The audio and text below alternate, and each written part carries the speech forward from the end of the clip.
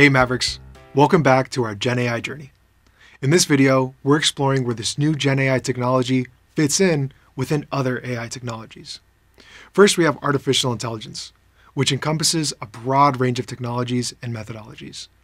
It's a branch of computer science that deals with the creation and development of machines that think and act like humans. Machine learning falls under the umbrella of AI and involves training models to make predictions based on data. But unlike traditional programming, where explicit instructions are given to the model, machine learning algorithms learn patterns from data to make predictions or decisions. Neural networks are a subset of machine learning, mimicking the communication between biological neurons. They consist of interconnected artificial neurons organized in layers, including an input layer, hidden layers, and an output layer. Neural networks are central to deep learning algorithms. Next, deep learning, which is a subset of neural networks. Deep learning refers to networks adept at solving intricate problems.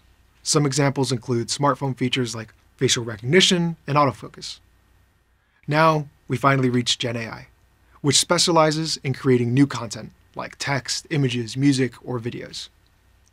It does this by learning from existing data and identifying underlying patterns to generate similar but novel outputs. Next, large language models. Those are also a form of generative AI, generating human-like text by learning patterns from vast textual data. They're specific to natural language processing. ChatGPT is probably the most famous example of large language model technology, but others exist like Fluency 5, Falcon 170B, Pythia, and Lambda 2.0. The key difference between the technologies used in AI and Gen AI lies in how and why they're used. Traditional AI specializes in performing specific tasks with predefined parameters. You could think of this AI as a seasoned architect, meticulously designing structures based on existing blueprints. It strategically processes data, makes calculated decisions, and then automates repetitive tasks with precision. Gen AI, on the other hand, excels at generating entirely new content based on existing data. Think of Gen AI as the inventive architect, not constrained by conventional designs, but instead creating entirely new architectural marvels. Understanding the differences and unique capabilities of traditional and Gen AI is pivotal as we explore the vast potential of Gen AI.